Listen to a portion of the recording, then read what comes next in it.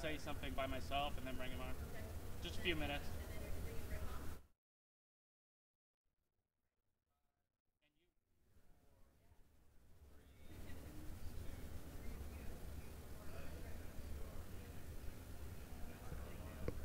Hi, I'm Carter Mason, the CEO of JTS.TV, and I'm excited to be here at the NMX Lounge at NAB show, wrapping up the final day. It's been a great week. We've got some positive stories coming out of how people are saving money, learning new technology, learning how to broadcast better. NAB is the National Association of Broadcasters. I've had some interesting experiences myself with the larger companies not quite being, in my opinion, on the ball with what's going on. Having gone to Sony and Panasonic and saying, are your smart TV people here? Are your PlayStation people here? And them saying, this is not a consumer show. Well, it's the National Association of Broadcasters. What do you use smart TV for? To broadcast content. So it's really interesting to me that they had that perspective. And so it's great to be a part of NMX, to be involved with such a great organization as they're on the cutting edge for new media. And looking at what's going on in the future, the larger companies are really going to have to get it in line and understand where things are headed, or they're going to miss out. And larger upstarts, like hopefully my company, JTS.TV, will be there to pick up the slack and to capture that emerging audience that's growing and growing and growing. So on today's show, which will last until 12:30 Pacific Daylight Time, I got corrected on that. You guys ever notice this? Just a little aside, people still use PST, which would technically be an hour ago. If you do that, just a little thing, I got corrected. It's PDT. So until 12:30 PDT, we're going to be going here. And so I'd like to bring over right now the wonderfully talented magician, Christopher Karpiak. How's it going, Christopher? Phenomenal. Wow, phenomenal. Right on. Ooh, the cushions move. They do a little. I'm like, whoa, this is awesome. And that's not even a trick. You're like, get comfortable. Make yourself at home. So, Christopher, tell me a little bit about yourself. Well, I do comedy magic here in Las Vegas at Mandalay Bay. That's pretty well. I've been developing magic tricks since I was 6, 7, 8 years old. A lot of magicians use a lot of the stuff that I developed. So it brought me to Vegas 1999. Brought me to Vegas in 1999 and been performing here ever since. Nice, nice. So you're at Mandalay Bay. Mandalay Bay, yep. So what time are your shows? Top floor. Very top floor. Mixed lounge, 7 to 10 every night except for Tuesdays and Wednesdays. Very cool. I'm a big fan of the MGM resorts. I'm staying at MGM Grand right now, so I need to check out Mandalay. I'm so glad you know all of our 9 properties. There you go. You know, it's like, well, when they comp you, you start going, you know, I have a bit of a blackjack problem. So, well, it's not a problem if you can count to 21. That's true. I know. Actually, it's not a problem at all. I got comped, and I am exactly at break even because I didn't have time to gamble this week. So... That's awesome. We hear you had a great story on how NAB helped you. We didn't even want to come. One of our friends got us some tickets here, and we showed up. Jerry McCambridge, he's the mentalist over at Planet Hollywood, and we were walking around just being ourselves, having fun, meeting people because that's what we do. Meet people because people attract to us for some reason. And we were walking by a microphones booth, and there was a microphone underwater, and I say to Jerry as a joke, check it out, it's waterproof, I can sweat again on stage. And he's like, he starts laughing. Lady comes around the corner, looks like she's in like her 50s, 60s, comes around the corner and starts talking to us about this waterproof microphone because it was a joke. And then I'm like, ooh, tap shoes, ooh this, ooh that. And then Jerry's looking at her with, she has a microphone on. And he goes, I can't wear that in my show because of feedback or because of scratching or because he gave her 23 different reasons. And she goes, you can wear it. You're just wearing it wrong. Wow. I know. So we went over. She introduced us to her husband, 76-year-old husband, right? And she was in her 70s. And we were like 50, 60. Oh, she's young. Wow, she looks a lot younger. She was talking about her grandkids being older than me. So we get there, and her husband shows us that all he had to do was bend the wire a little differently.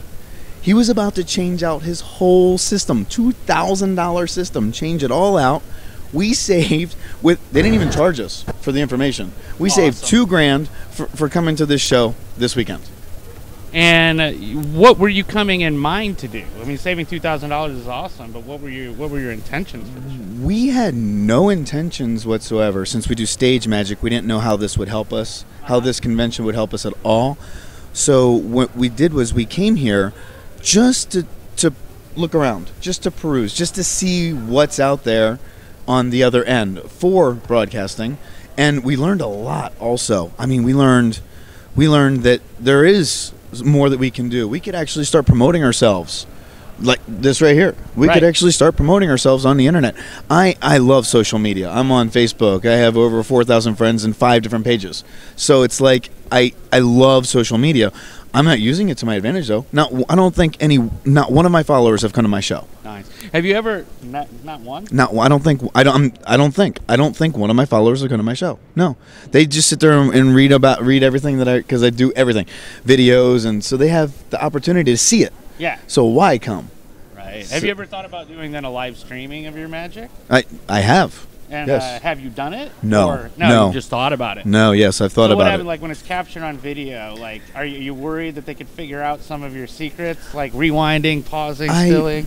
It's the thing about live, because if you ask any of my magician friends, like Chris Angel, he's not. The editing is very important to magicians. The editing is very important to magicians. So unless you're doing a stage show where it is always live, you can't do that on TV, and you got to be fresh. Like I've been doing the same exact show over and over again for about 12 years. Change something here or there. That's it. But for 12 years, same exact show. When you want to change up for TV, you got to change every week. So a long time ago, I don't remember the famous magician that said it. He said an amateur magician is a magician that performs a different trick every night for the same audience. A professional magician does the same exact trick for a different audience. Gotcha. That's a great description, and it makes sense. Yeah. And I would have never thought about that until you said it, that, you're doing the same show, just, tweaking a little bit here and there for 12 years. But it does make sense that would be the magician's game, especially here in Vegas. Yes. And so you have part of that show with you, right? I brought a couple things. Couple things? Couple things. All right. Can we see? Okay, so I don't know how I'm going to do this. I don't know how I'm going to do this. Here, you want me to hold the mic for you? But you're going to be doing it with me. Oh, I am. Well, we need to get a helper here. We need to get an assistant over here. Who can we bring in? Is Gabby allowed to come up here? No. I don't know. Nope. Jenny will come in. We just want you to help be a magician's assistant. Are you into that?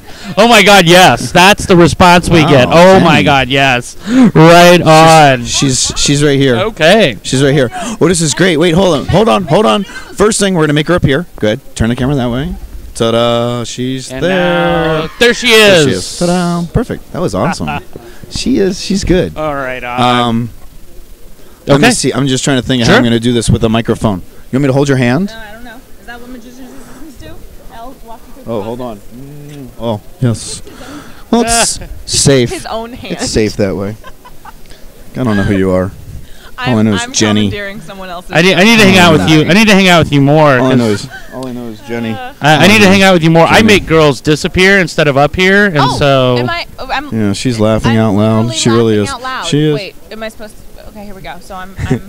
That's for. Is this easier? That's for the kids shows when they don't laugh. I'm like, hey. Hello. Okay, this trick that I'm gonna do first, if I can find it. This trick I'm going to do first, my friend Morgan Strebler invented. It's called liquid metal.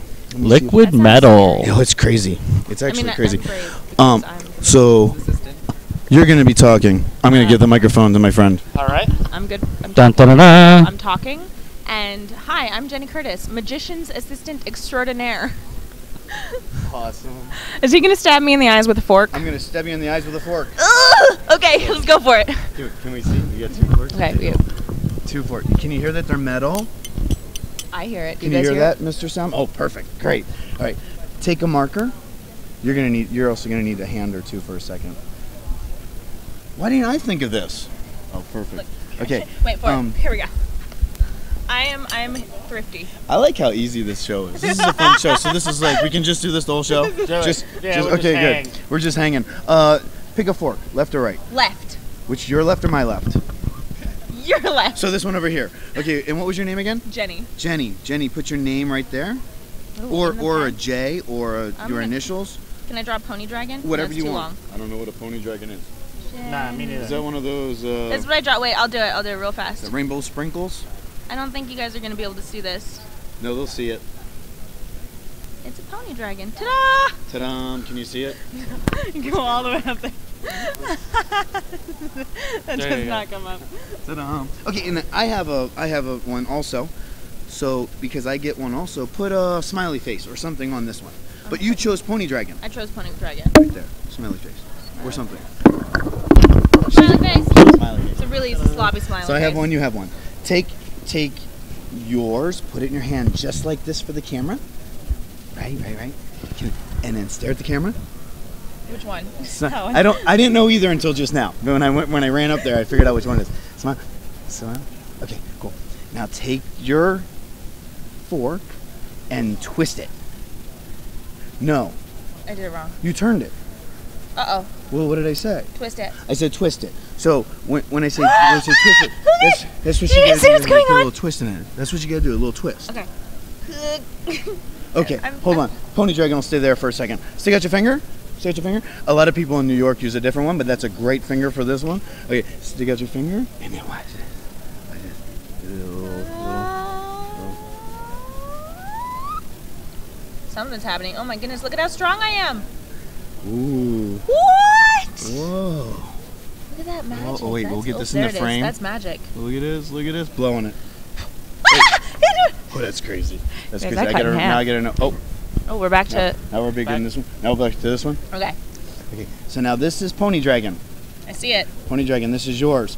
Okay. So now you gotta concentrate even harder. Is she in the frame? I can't see. Yes. Okay. Concentrate even harder. Concentrate even harder. Concentrate even harder. Look. What? That's crazy. Did you guys see how that worked? Can you see? Yeah, they can. They can see. Now watch closely. Watch closely. What the heck? Watch it.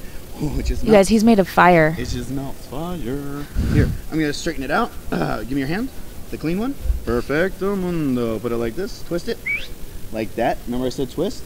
She did it this time. Oh! She put the twist in it this time. Try and take the twist out. That's the hard part. Try to take the twist.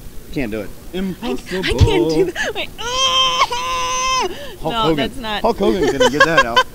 Okay, here we go. Now pay attention. Pay attention. Pay attention. Pay attention. Pay attention. Look at the little tines. I'm just paying Look at the attention. tines. Look at the What? tines. How Kinda did look you like guys my see how hair. that? Am I the one being magicked, or are you guys the one being Look at my hair. Okay, and then one more. I'm just gonna go just like this for the camera, just like this, like this, like this. Something's happening.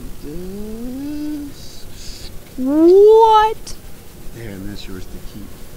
Oh, I'm gonna keep this. I I'm know. gonna put it on my shelf. I know it's mine because it says Jenny and it has a pony dragon on it. That makes a great paperweight. It makes a great everything. It might make a great hairpiece. Hairpiece. If I can like stick this. I don't know if you can see that. There you go. Oh, hold on. No. Get back in the camera. Uh. Okay. Well, Dun, dun, that's dun. liquid metal. That's liquid metal. Right on. By Okay. Morgan Strebler. Morgan Strebler. I I didn't ask him Alright. if I could use it. I texted him all night long and said, "Can I do your trick? Can I do your trick?" And he never answered me. So So you assumed yes. I'm hoping it's okay. I've always heard better to ask forgiveness than permission. That's why I used to steal bikes when I was a kid. Oh yeah. Yeah. Yeah. You tell your friends, you know, what'd you get for Christmas? Your bicycle. My bicycle. I got Yeah. it. Thank you. I love that one. Nice. So did you bring anything else for us today? You want me to do more? Yeah, sure. Yeah, why not? do One more. more trick. One more We're More trick. just gonna keep magic. doing Always magic. One more more trick. One magic. more trick. All right. Well, then we got to do my specialty. I'm known for cards. I'm really not known for Forks. forks. I'm not known for forks either. Oh, good. Perfect. I have heard that spooning leads to Oh, I forking. get a pen. Spooning. That's actually on Morgan's shirts. This is That's the hilarious. classiest Sharpie I've ever seen in my life. That's I on do have all to of say that. Morgan's. We're gonna do. This is the one Deb told me that she wanted me to do. She wanted me to do a balloon trick. So All it's right. a balloon trick with cards. I like Balloon trick with cards. Okay, perfect. Brand new deck of cards, still sealed. Yes, I see that. All right, and I'm gonna put this away. All right. No problem. She's got our microphone for both of us. Just gonna open it up just like this. Dun, dun, dun, dun, dun, dun, dun, dun.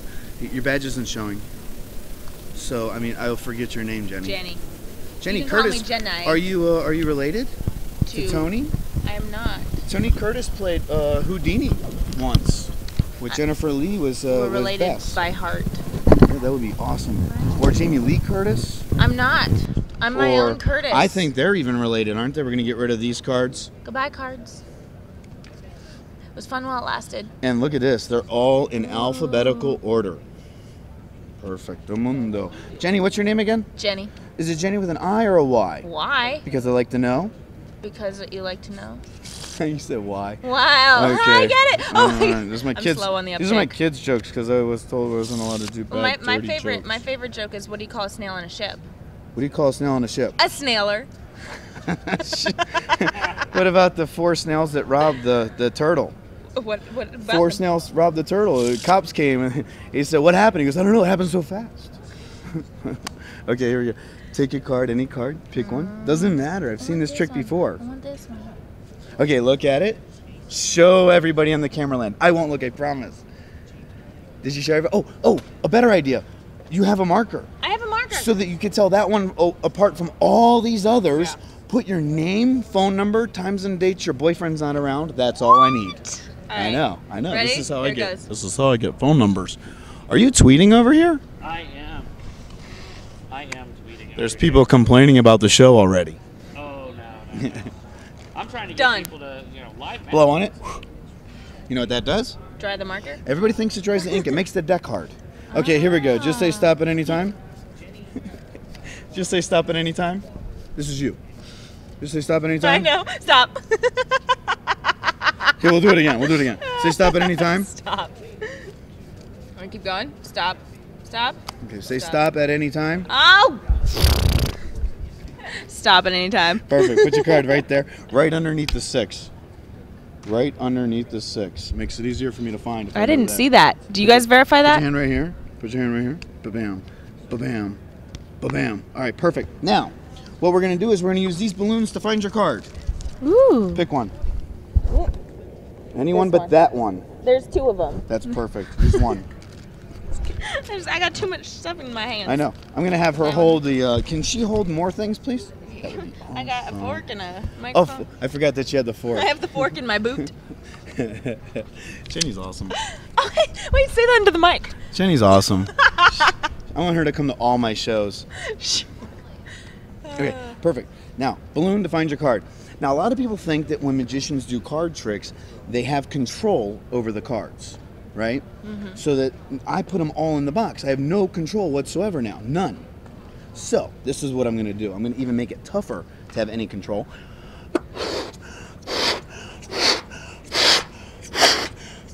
Bigger? Bigger. I use clear ones for my protection. This seems like it's not a children's show. It is. Did you hear that? It's not a children's show. Right. And what I'm going to do is I'm going to try and see if I can. This is not. That's not. Hold on. Are you watching? I am watching both. Watch. What? Look at that. Is that cool? Can they see that in TV? Can you guys see that?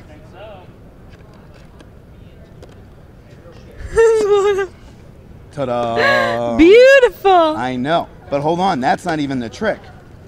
We still have to find your card. We still have to find my card. So we're going to reach in the box and going to pull out. Oh, what the what? Pull out a card. Wrapped. Balloon wrapped. Card. Phone number. Well. Phone number. Here. Can you to read you, it? Because Ann. it says, Get oh, hi. Ohio. Ohio. Perfect. And that's yours to keep. I get to keep this? Huh? Yep. Shit. I don't need it. I don't need it anymore. Wait, can I that's we me. get applause? Oh, yeah. Thank you. Thank you. Wow.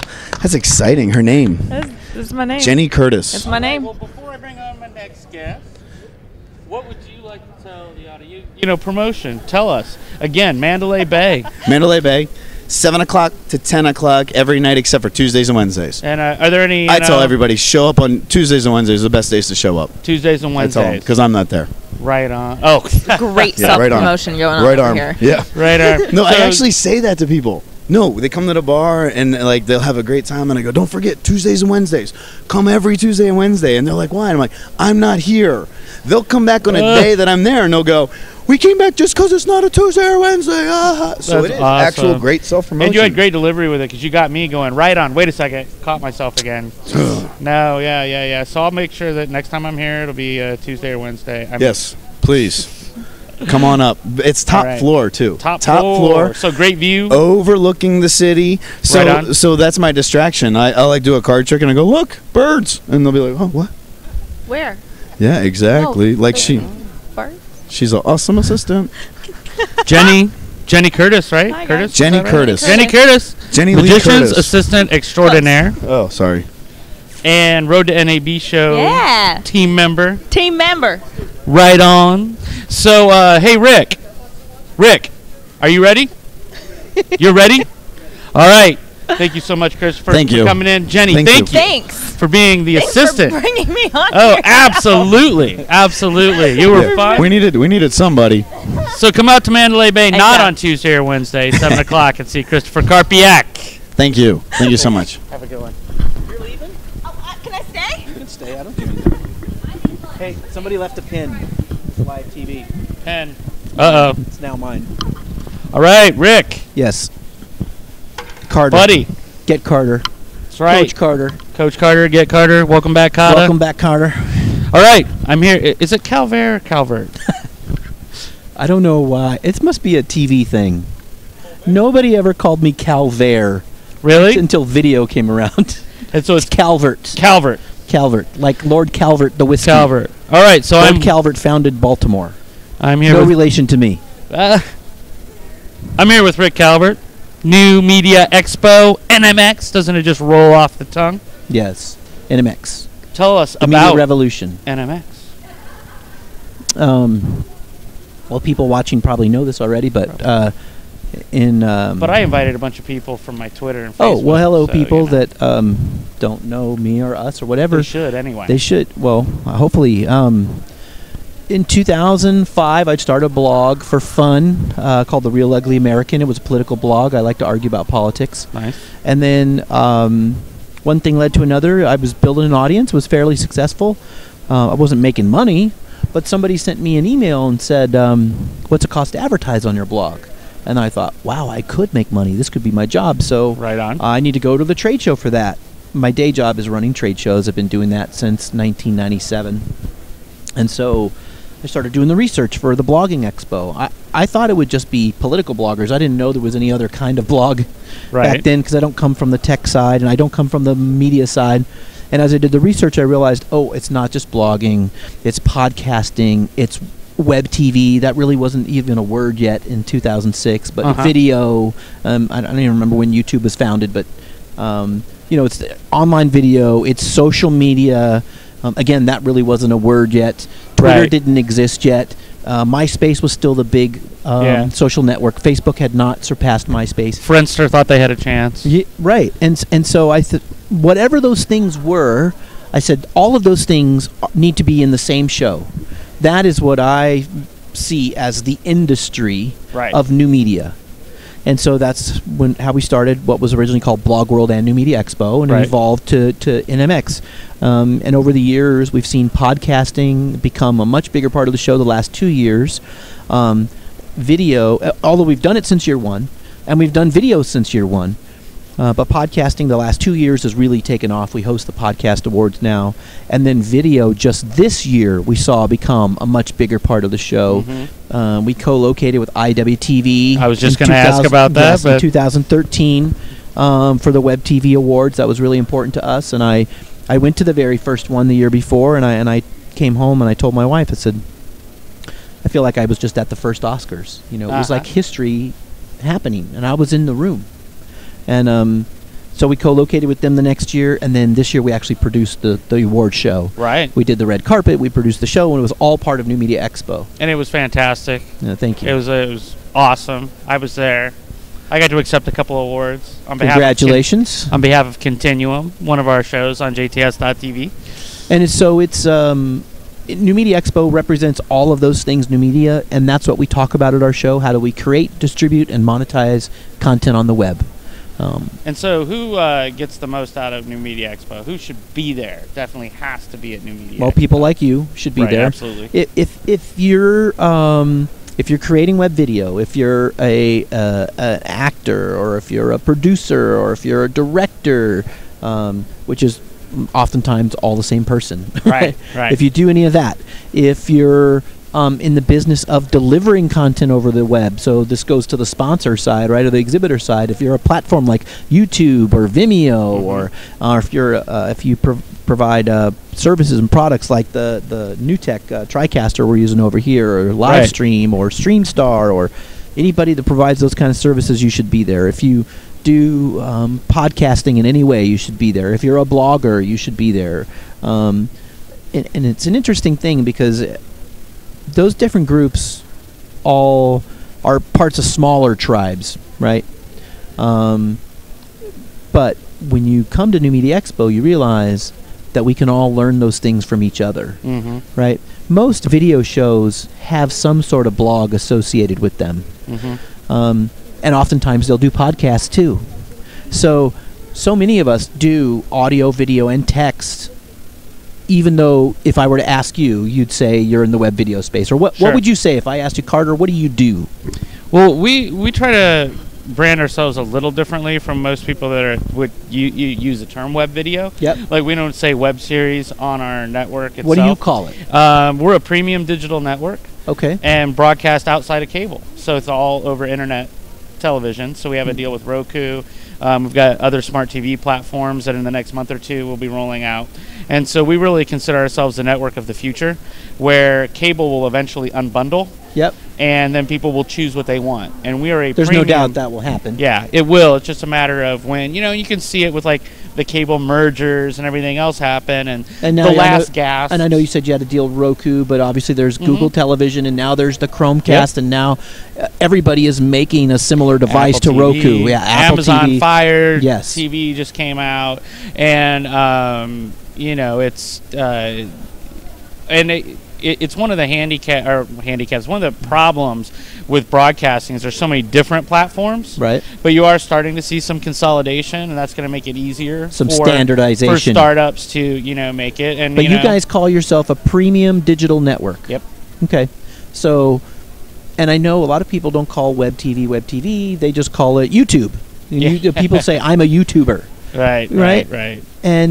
And that's part of my point, where I'm constantly reminding people in our community, we can't even agree on the terminology. Oh, no. Right? And I think we're several years away from that even happening. But there is an industry. It doesn't matter what you call it. And that's one of our biggest challenges, is getting people to come the first time to let them know why they should be there. Because if you call yourself a premium digital network, or you call yourself a web TV producer, or a web series, or a YouTuber, that's really all the same thing to a consumer. How many consumers know the name premium digital network? No, or that's even true. web TV. How many people even know the word web TV? And the problem is, and the reason we've had, we brand it that way instead of with web series. I get it. That makes sense. People use web series to mean a lot of different things. Yep. Yeah. And what we have is very specific TV quality, episodic video, scripted narrative, episodic shows. But again, if I'm watching a TV show on regular TV, I don't call that episodic video, right? That's an industry term. That's an industry. That's why we don't call it episodic on our site. Yeah, I know. But I mean, that's one of our biggest challenges as a show is getting people to understand why they need to come to the show. One of our biggest challenges as an industry, all of us that do new media, is to convey that message to consumers. Yeah. Because people know when they watch YouTube now, right? I bet you most people that watch Vimeo don't even know they're watching Vimeo, because the video is embedded somewhere else. They don't even know what it is. It's not a big destination site. It's more of a tool. When you watch CBS, you know you're watching CBS. Yeah. Or TNT, or AMC, or HBO. You know you're watching it. YouTube, I think, is the only video channel like that people know they're watching YouTube. Well, I think that there's... And maybe not when it's in video. I bet you most people just assume every video they watch on the internet is YouTube. You think? As a consumer. As a consumer? Who doesn't know anything about it. They're just That'd like, be oh, a yeah, I good- was watching a YouTube That would video. be a good poll to have to find out what they mean by that, I to bet figure you. that out. It's like linoleum. Yeah. I mean, it just becomes synonymous with web video. And see, when you look at smart TV platforms or connected TV or whatever you want to call it, Yep. It gets more defined, almost like changing the channel. So it's a little easier. Right. You have your HBO Go app. You know, Roku now has Showtime Anytime as well. Yep. JTS.TV. Yep. You know, and then, you can think of, and it's more like changing the channel. Right. And Which is what people understand. Right. And that's and I just see people don't want to, you know, so many people talk about cutting the cord from cable, and it gets easier and easier. Yep. And so those options will, when the options are such that you can get exactly what you want by paying individually, Yep. you will see the complete unbundling of cable, and it's what consumers want. We all want any content. I say this all the time. Any content on any device at any time. Yeah. We want to watch what we want to watch, when we want to watch it, where we want to watch it, how we want to watch it. Whether it's on my phone or my iPad or my TV or a combination of all three things, or some device that has yet to be invented. And I say, you know, if it weren't for HBO and Showtime and the premium networks on cable, a lot more people would unbundle if those were options. I only have my cable package to get HBO. I mean, Game of Thrones. It Yep. started when we were out here. I can't wait to get home and watch that. Yep. Oh, you were already out here? Yeah, I was already here, so I missed I didn't the get season in. premiere. I didn't get in right away, so I was able to see the season premiere. Phenomenal. So Chromecast, I know you're Yeah. asking me questions, but I'm going to ask you Oh, questions. man, So ask I me. think the Go for it. Chromecast was a seminal moment in web video. It sold out the day it came out. Mm-hmm. And there really wasn't an announcement. It wasn't like a big press conference, a big deal that, hey, we're coming out with this Chromecast thing. And it sold out instantly. Mhm. And, you know, Apple TV's been around for a little while, and Google TV, and the Chromecast is such a simple little device. People say, oh, it's just a USB. It's really HDMI. But, you know, you plug it into your TV. Right. That's just, it's so simple to understand and to figure out. I think it's a step on the ladder that we were missing before, where people can start consuming web video. Yeah. It's every little tool that makes it a little easier. I would love to see, and I haven't done any research on this, the Chromecast like adoption rates, Yep. because it was so cheap. Yep. You might buy it, stick it in, And never use it. and never use it.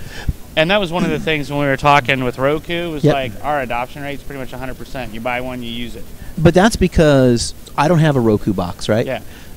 I never came at this from a technology standpoint. You know, I'm not a techie.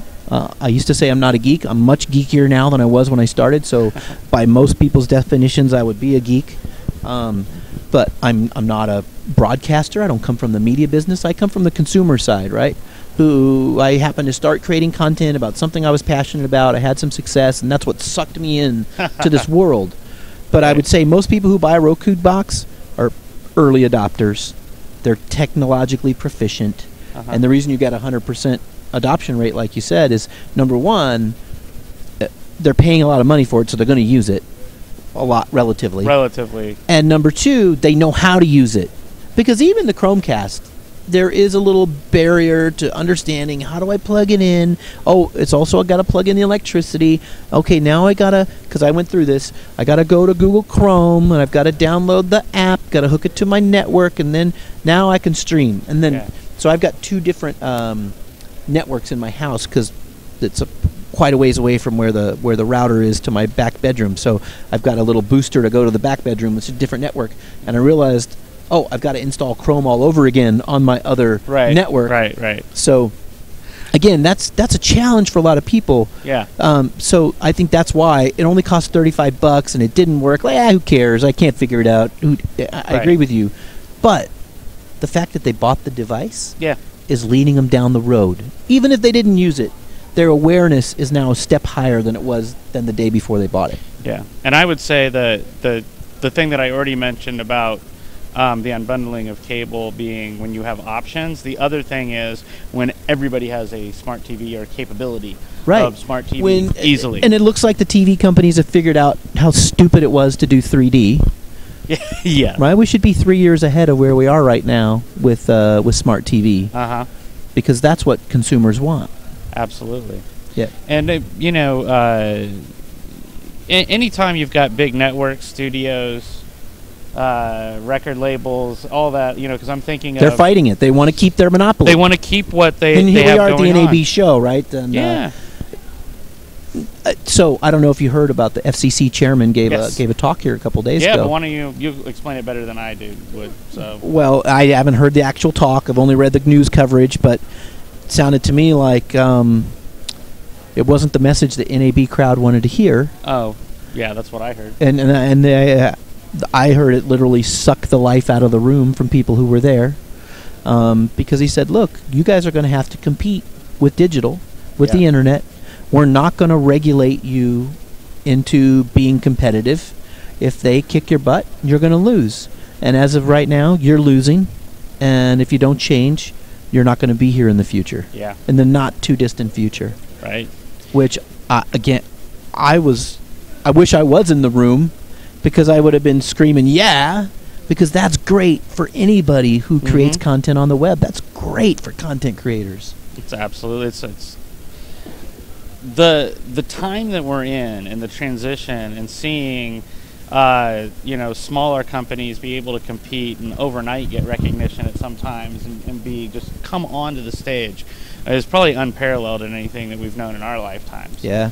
The ability to do that. And then, but the way that they hold on, the bigger companies are trying to hold on, it's just so anti-consumer. It actually sets the stage for those types of, monetization models for the content to emerge that consumers actually like. Right. When you look at, I remember I was on a panel at I think it was Catalina Film Festival, and they were asking Not about... the Catalina wine mixer? That would have been stop number 2. Catalina for the wine mixer. But no, they're asking about all the legal battles that were going on and the piracy. And my comment at the time was, when you give people a fair model that they pay for what they want to pay for, people will pay. Yep. And the proof is iTunes. Right. When iTunes came out, people were downloading music illegally, stealing it, whatever your views are. And I know some people, well, it's not yet, it's stealing, It's stealing. It's stealing. But there wasn't and it's not justifying theft, but they were fighting a model. If they just would have had that model from the beginning, right, there would have been hardly any theft. I mean, there would have been some. But there always will be. I don't know about damages, because the type of people that are going to steal it when there's an easy 99-cent a song model probably aren't going to buy anything anyway. Right. So from a business standpoint, there was very little to lose by coming with the model that ended up taking the stage. Something we have to admit on the new media side is that the dollars are just not the same. And this is something to, again, I'm a history buff. I think we can learn a lot from history to predict what's going to happen in the future. And every time there is a revolution like this, and that's what we're in, a media revolution right now, I tell people that, it's magazines, books, newspapers, radio, television, all being reinvented at the same time. Movies, obviously. It's all happening right before our very eyes. That is so disruptive.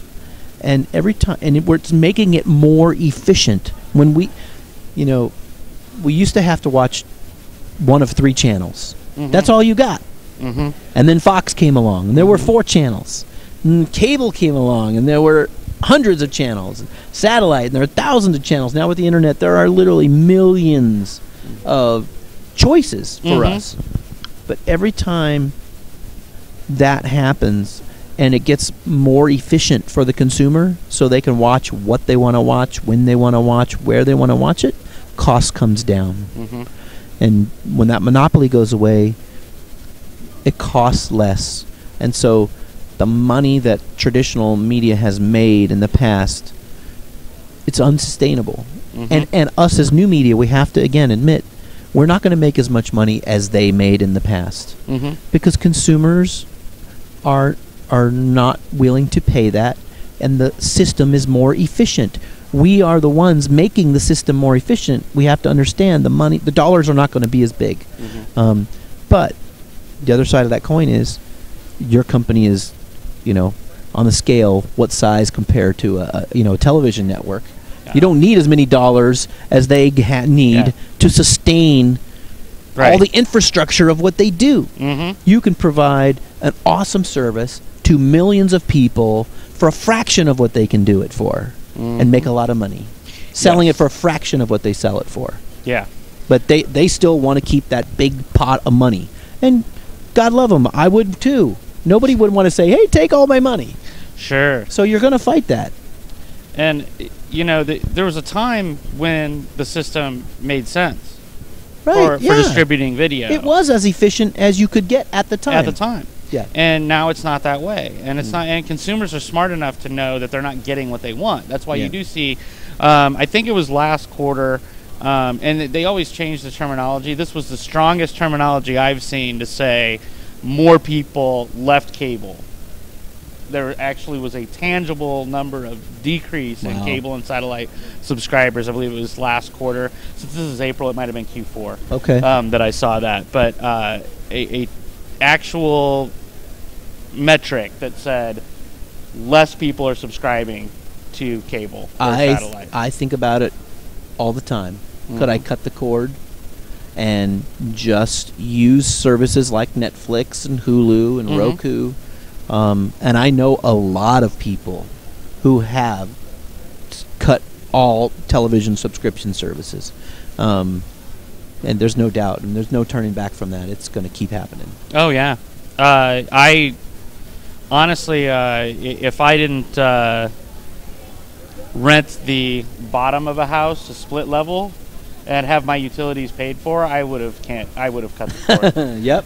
You know, because it's like, you know what? Let's do a group experience, and I'll go to my one person's house that still has cable and HBO besides me and watch Game of Thrones. You know, something like that. Right. You know, and I know a lot of people will just get the HBO Go password of somebody else, which is also stealing. Sorry to point that out.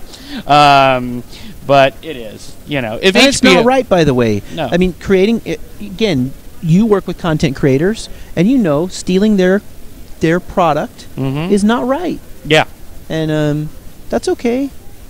You know, you just have to admit it if you're stealing somebody's stuff. Right. And people argue content should be free. Well, then go consume your own content and don't steal mine. Yeah, the idea of content being free doesn't make sense. Look, if you want to give it away for free, that's fine. But if the content creator has said, this is what I've created, and I want X dollars for it or X pennies for it, then either give it to me or don't consume it. Go use somebody else's. Now, again, there will always be people who refuse to pay, but don't try to argue that just because you want it for free means I have to give it to you for free. And that's you know, one thing I'd like to bring up on the concept of free is ad-supported videos. Yeah. I don't think that's free. No, it's not. Well, obviously this fits into your network, but that's the price you pay as a consumer. I'll put up with your ads in order to get my content, quote unquote, for free. Is it a better viewing experience to have ads? No, definitely not. But that was the model that television invented, and that worked for a long time. But you know, the supply and demand. You need. We're on live television. I need to talk to somebody real quick. No problem. Hold on. I can transition. Dun, dun, dun, dun. We are 11:59. What timing is that? You know, I planned it that way, actually. I said, you got to leave so that Rick gets out of here. So, if you're just joining us now, or in the last few minutes, I'm Carter Mason, CEO of JTS.TV, Just a Story, as in no ads, just the story. And we were just discussing... yeah, it's all good. We were just discussing ad revenue and other monetization for video on the web. And one of the reasons I created JTS.TV was that I cannot stand ads. I understand that sometimes you get content because you watch ads. I would rather pay a small amount and not ever have to watch another ad again. And that would be my preference. And when you're a content creator, the wonderful series creators that we have on JTS.TV, I can tell you that not one of them ever came up with their idea for a show and said, I hope I get to put ads on it. and ad revenue doesn't pay very well for on the internet at all. And so it's a nuisance. It distracts your experience as a viewer. And quite frankly, if you do like the type of short form content that we have on JTS.tv, if you're going to find that on ad supported platforms, you're going to have to watch ad after ad to get to bad show after bad show. And so we take the best of the best on JTS.tv. And which leads me to the announcements that we have. Yay! Two new exclusive shows are coming to JTS very, very soon. The first one is Acting Dead. And I want to pull up on my laptop here and read a little bit about Acting Dead to you. Very excited about this show. Contract officially signed this morning. Exclusively on JTS.tv starting on April 22nd. Brian Beacock, series regular and series creator. Jillian Clare, Chris Gallia, Patrika Darbo, Paul Nigro, I think I pronounced that correctly, and John Yelvington. And so I wanted to do the series regulars first. Fantastic cast. It's escaping me right now. Jillian's got a movie coming out, and I think I got a message on this. Dun, dun, dun, dun. She is in Alien Abduction feature film right now. And Susan Bernhardt, producer, also recently did the ISAs, produced the Indie Series Awards, which JTS.tv streamed. This is a fantastic team behind this series, and it's hilarious. It's I'm going to read the quick description to you right now. Acting Dead is a deathly funny, dark comedy about the world of Hollywood zombies. And not just the ones leaving their Botox appointments in Beverly Hills. What if your acting career had taken a turn for the worse and your only option to get a role, to be cast in any number of the ever-growing popular zombie-based TV shows and movies was to actually become one? So this is a fun show, and you're going to love it. They got some amazing guest stars. I want to go through Lori Allen, Coco Brown, Debbie Gibson. You heard that right. The Debbie Gibson singer from the 80s. Carolyn Hennessy, fantastic. J.C. Jewell, Sean Kanan, Sheila Corsi, John York, Peter Voigt. These are all guest stars on the show, and more. And so we're really excited for Acting Dead. You're going to hear a lot more about it before the 22nd premiere this month on JTS.tv exclusively. And we also have now The Last Fall of Ashes. This is an incredible show from Aaron Winteringham, and it won in 2013 at the LA Web Festival the Marseille Selection Award. So they got a trip to Marseille, and they've been submitting this show to festivals, and had not released it. And they approached us and said, we want JTS.tv. We want that ad-free viewing experience to be the way that our show is portrayed to the world. We want to be in the association with the other amazing award-winning shows like Acting Dead that I just announced. It's going to be award-winning. It's new and hasn't won awards only because it hasn't been released yet and it hasn't been submitted. So we are very excited for these two shows. Last Fall of Ashes, we haven't set the exact premiere date, but it's going to be sometime before the Vancouver Web Festival on May 2nd, 2014. So right now, if you go to JTS.tv, you don't get preview episodes of those because we literally, both of those contracts were signed in the last 24 hours and officially brought on. But you can see our 30-plus other shows. We give out free episodes, so before you pay $3.99 a month or $39.99 a year, you can see the quality of the content we have on JTS. And we do a 3-day free trial. So you can even watch our shows and then decide if you want to keep it. And so half of our revenue, and I realize this is turning into a big advertisement, but I'm supposed to have one other person as a guest, and they aren't showing up, so I'm going to keep talking about JTS. And half of our revenue goes to content creators, which is very different.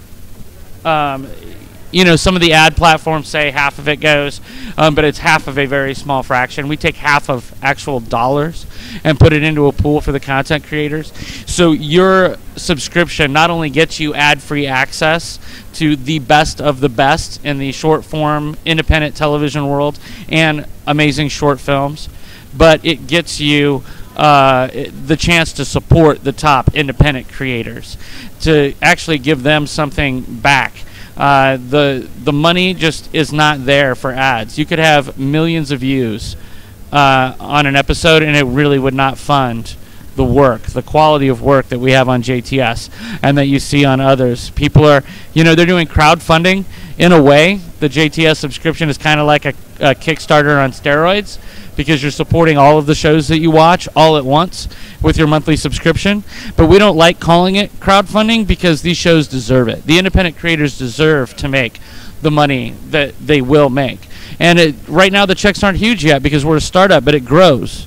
And so every subscriber that we bring in makes a difference to the independent creators that we have. It helps them continue their work. It helps them make additional seasons of the shows that you love.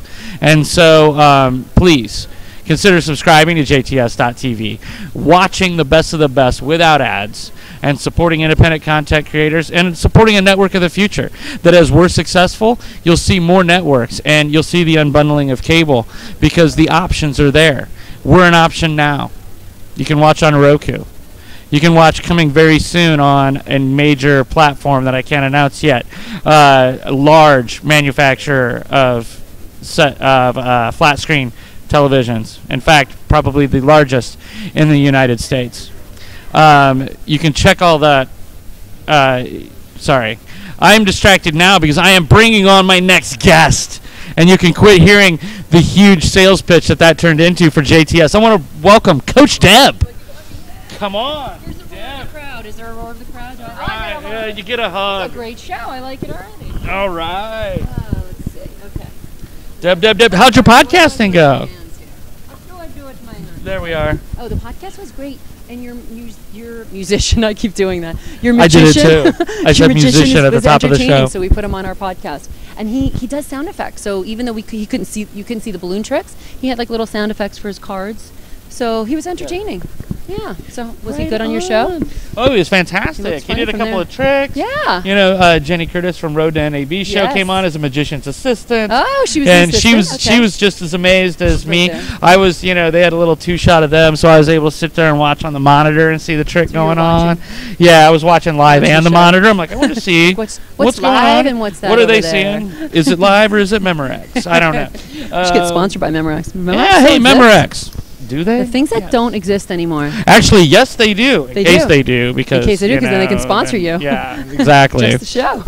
Yeah. You did it again. Yeah, just the story. Just the story. I'm going to reserve just the show, and I'm going to have like JTSW, because all of the plugs that I've been doing for just the show. Well, it is.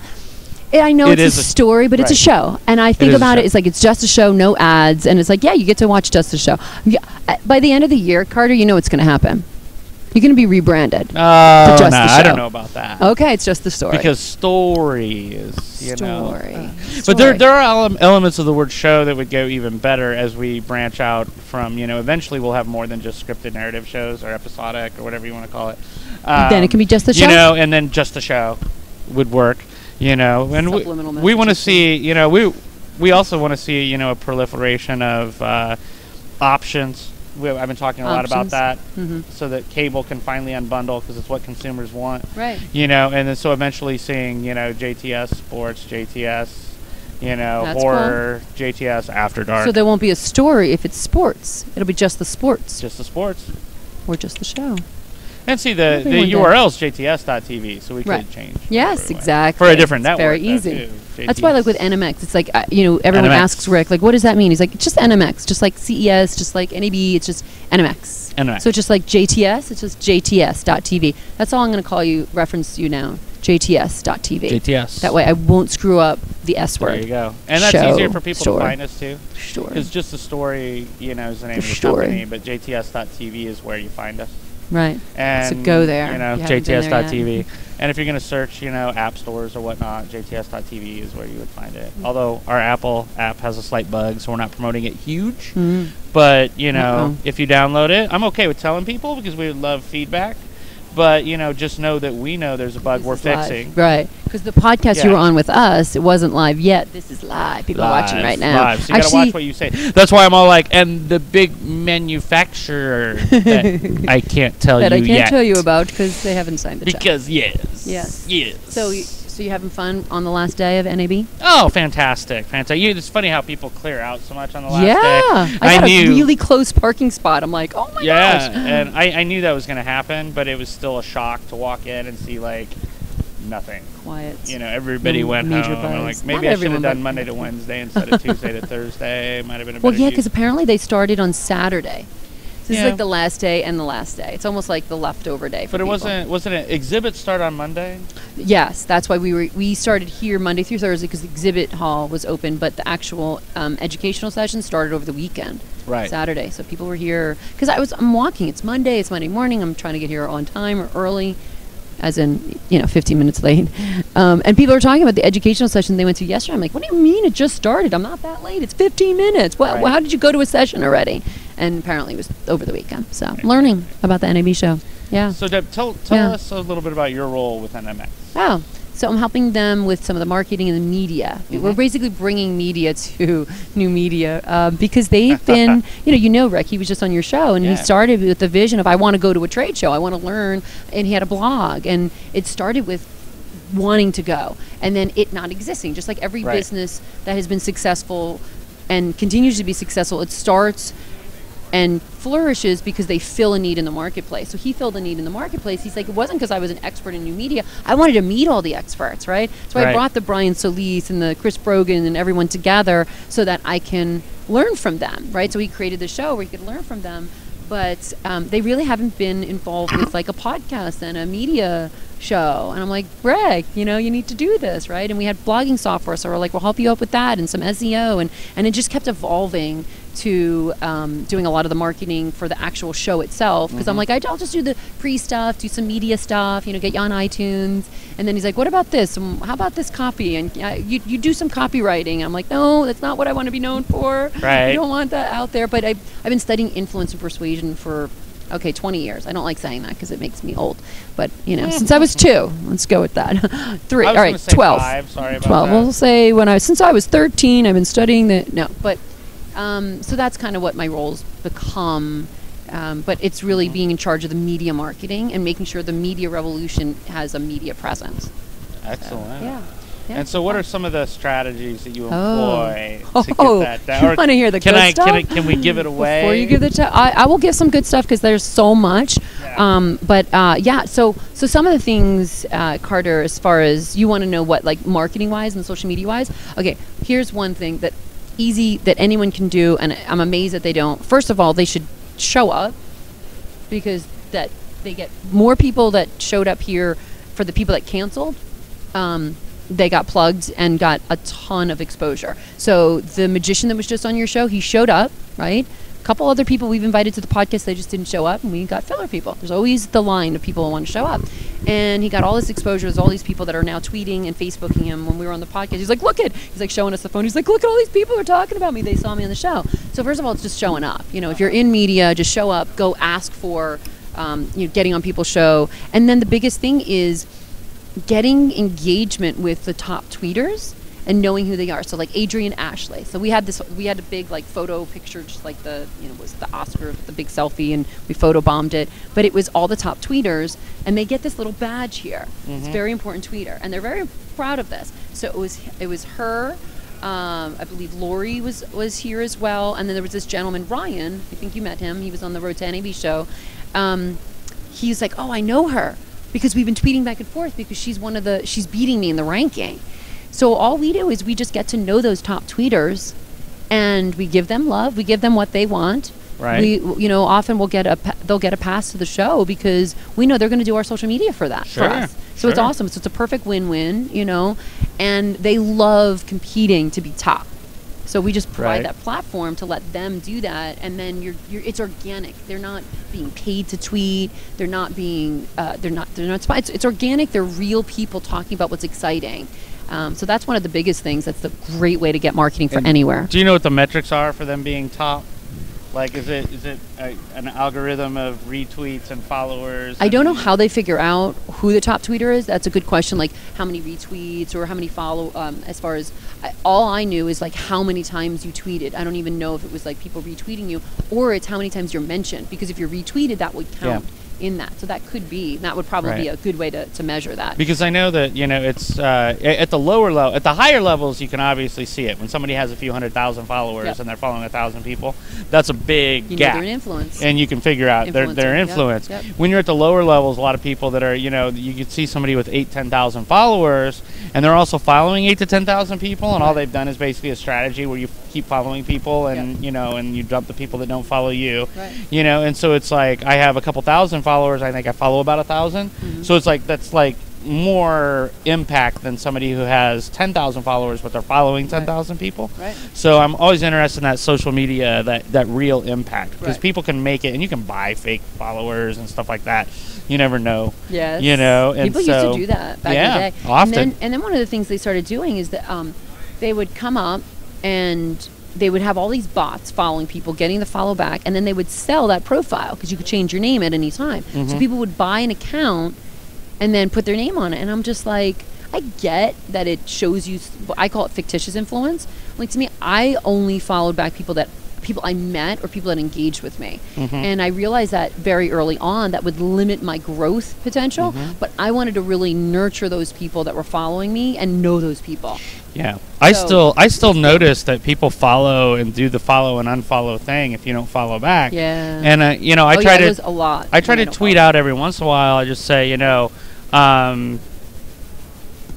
if you engage, I will probably follow you back. If you do not engage, I'm not going to follow you back. I say exactly the same thing. And what's good about that, Carter, is you get people engaged with you because they're like, oh, she'll follow me back if I engage with her, and then you're getting replies, and then you're having a conversation. Otherwise, all you are a number in the audience, and we've never connected. We've never, seen each other face to face. Had eye contact or shaken hands, and that's not who I want to build relationships with. I mean, I get so many opportunities because I know people and I nurture that as a real relationship. I'm not just trying to collect people for numbers, and I think that's what people get distracted about. I'd rather have a client just have 1,000 people follow them, not 10,000s, because those 1,000 people they can pay attention to, they can interact with them, they can give them love the way they could never for 100,000 people. And I started creating lists more for the people that I didn't really want to engage with, but I wanted to keep track of. Yeah. Because it's like the people that I really want to engage with need to be in my main feed, but the people I just want to kind of keep track of, just create a list, put it off to the side, and then I can scan, and because you find that if you have 10,000 people you're following, you're going to miss so much from the people you actually want to see. Yeah. And so I actually need to pare down my list again. And I did that on Facebook. Too much. And part of it was because I was getting divorced and it was a new name and I was still in business. So I'm like, well, I don't want to touch this profile. So I I changed the status in the middle of the night, put everyone as off to not get notifications, changed the relationship status, and then started a new account, which was the Deb Cole account. And that on Facebook, I love it because my whole newsfeed are people that I know, they're friends of mine, they're people that I met in real life. Whereas the other one, it's now just Coach Deb. And it's Coach Deb Quansight because that was the software. That is it's the max, right? It hit the 5,000. But when I go there, it's not as cool for me because there's a lot of people in newsfeed I've never met before. So it's almost like you give them that follow love back just because they followed you, and it's just not the way you do it. That's not real friendship. That's like it's like having a stack of business. I mean, if you think about it in real life, it's like having a stack of business cards and going, put them in my phone.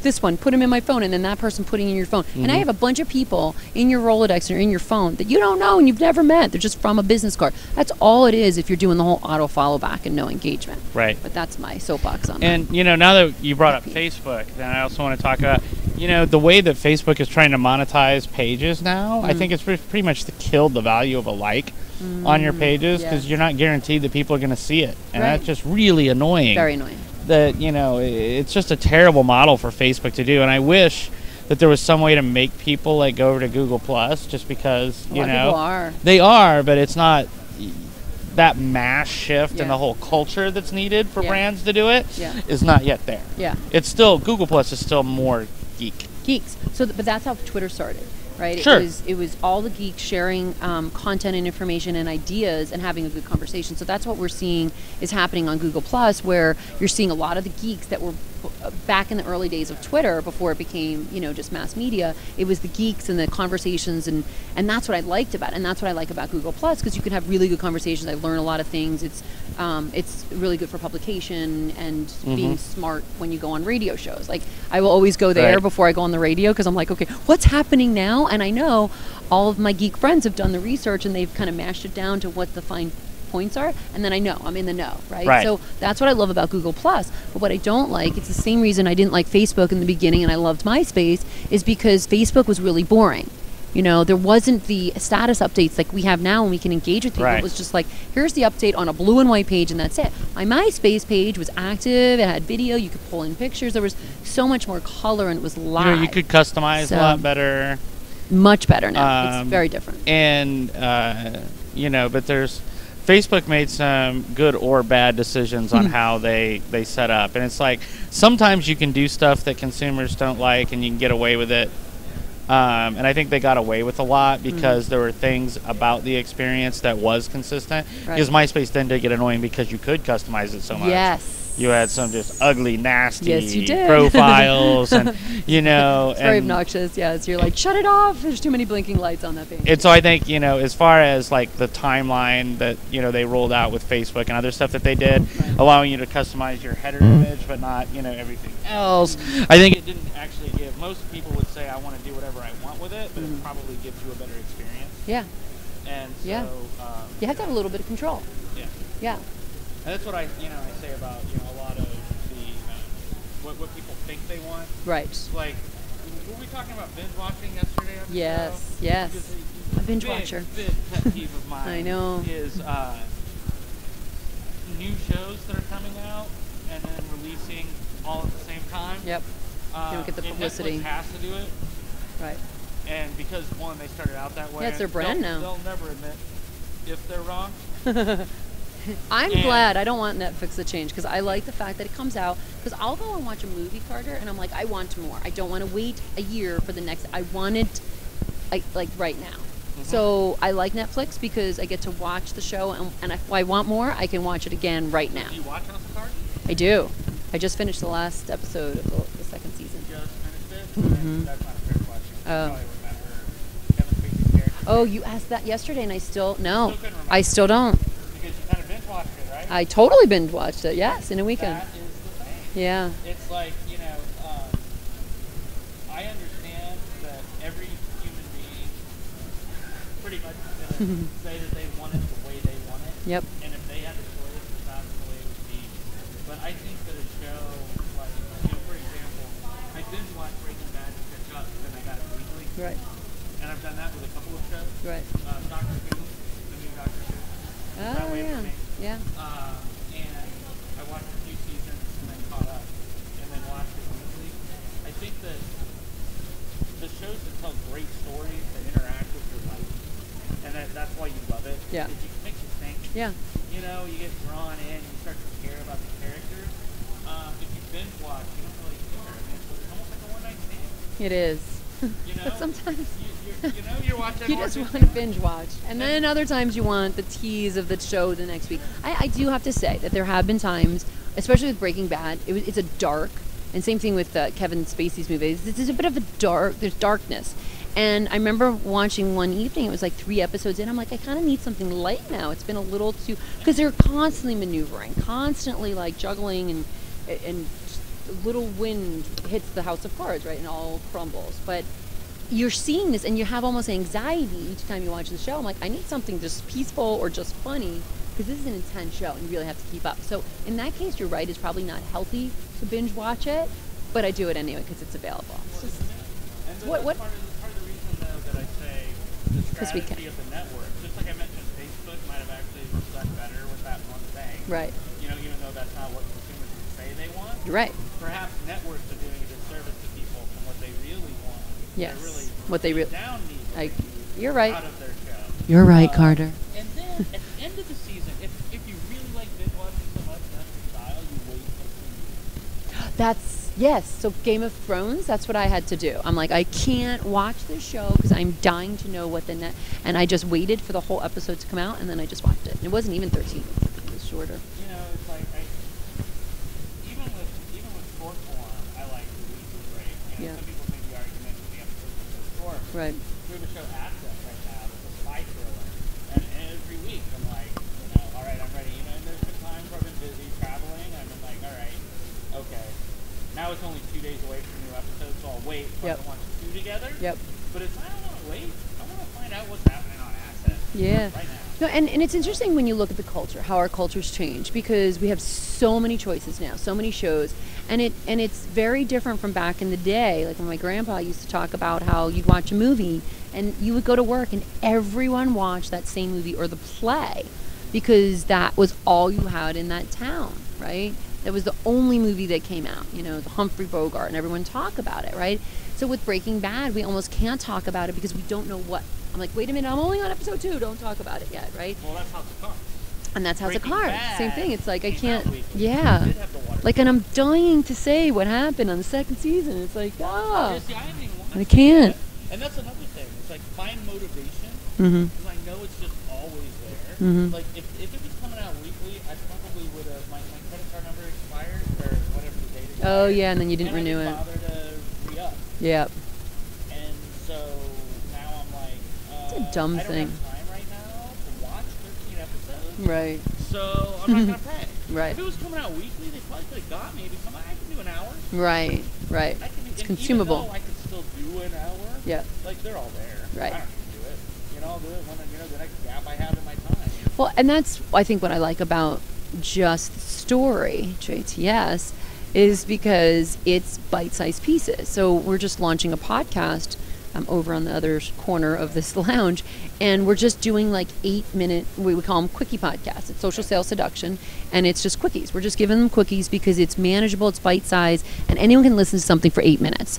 Or anyone can, like you said, if you're late for, or someone's late for a meeting and you're there, you can watch that or listen to it, right? So we kind of want to be that filler for people like in between shows or in between things or for your lunch break.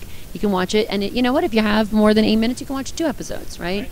But it's this nice little bite-sized pieces, and then I think more people will watch that as opposed to giving them an hour. Like I know myself, Carter, before I was coming to NAB show, I had an hour, and I wanted to kind of get up to speed with what was going on in new media. So I wanted to like kind of watch the most current podcasts, but there were 4 of them that were all an hour apiece, and I had an hour.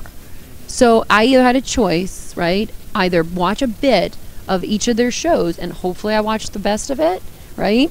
Or find 4 other podcasts that were quickies, and that's what I did. I chose to literally look for something that was shorter segments, and I found things under 15 minutes. And we're finding it's a sweet spot with people that are just ADD. It's 7 to 8 minutes, and then they're done. Like you're not even paying attention anymore. I've been talking for too long. What were we saying? What?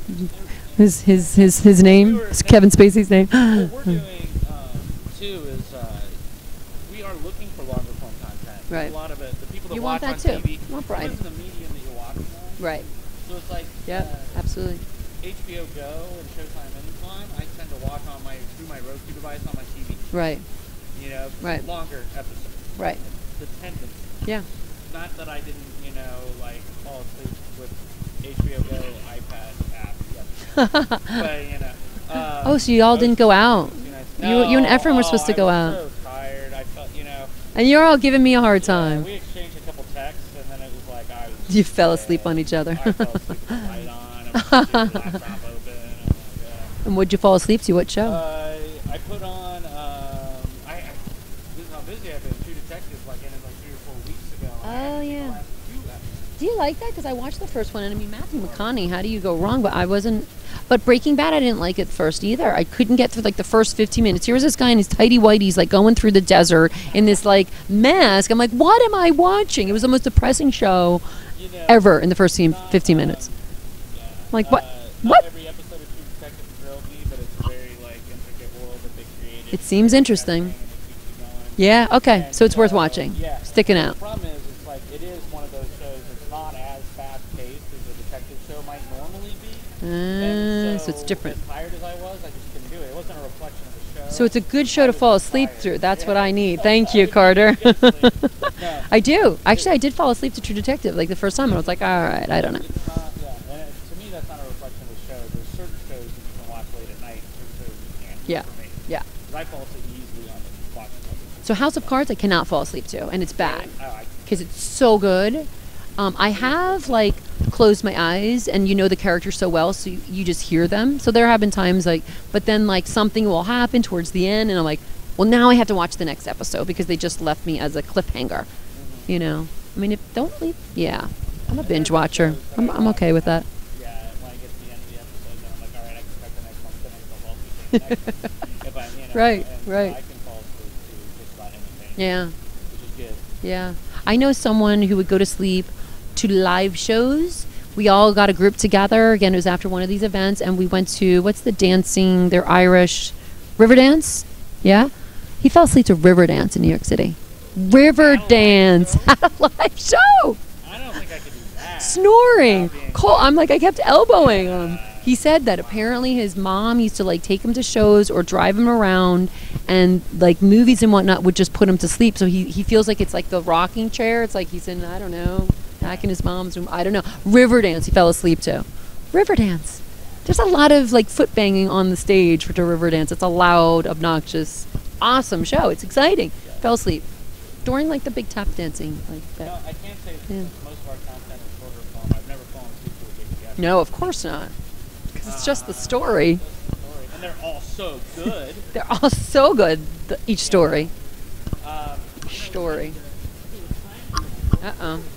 Where are we at? Oh, we're almost done. And it's a wrap. what is that? Do we get any Tiny? B-roll? Do we get B-roll over there? Well, We got- that's I- amazing. It's like I do this for a living. It's awesome. All right. Well, thank you so much for watching. And I believe archived versions are going to be up eventually. Is that correct? On Justin TV? YouTube.com/TechZulu. We will have archives of these various shows, and you will be able to rehash all of this goodness if you, missed some of the previous episode shows. You call each segment a show, right? I'm calling it a show, but maybe I should call it a story. You're calling it just a show. I would say conversation. If I'm going to start something, I'm going to say it's JTC, just the conversation. We joked 'Cause that's about, we joked about an April Fool's joke. We were going to buy JTA.TV to show how ridiculous it was ads. Would anybody go to just the ads?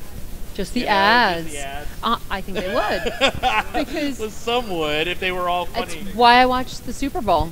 But if they were just the funny ads, True story. If they were just the funny ads, but if it's all the ads, are you gonna Oh. watch ad after ad to get the No, bad ad no, after you have to bad ad? screen. You have to screen the ads. Just that. No, yeah, just for ads. Super Bowl. yeah. And No then after story. after the Super Just Bowl, story. everybody watches YouTube for just the ads. JTA. You should do that. JTA.ad.ad. We got almost a full year to plan it for next April Fool's jokes. Push it over. I like it. Yeah. Wow, we're the closeout show. On right now? This is it. This is the end of the The show. last show. Wow. The NMX Lounge. Sounds like there should be a song. NAB Where's our show. guitarist? So yeah, so check out youtube.com/TechZulu. And thanks to Justin.tv. We love you guys. You rule. And Thank you, yeah. Efren. Thank you, And I Justin. personally think you should also go to JTS.tv. You should definitely. Thank you, Carter. So, all right. Well, I guess that's it. All That's right. a wrap. That's a wrap. NAB Show 2014 and NMX. We'll see you at nmxlive.com, where we'll actually sell some virtual tickets to the show so they can binge watch or listen before they go to the show live. Wow, you like what I did there? I like what Tied you it all did there. together. Tied it You know, all I am in together. marketing. I gotta give a plug in for NMX Live, right? .com. Yeah. Seriously, do that. What? NC. NC. Oh, I like that.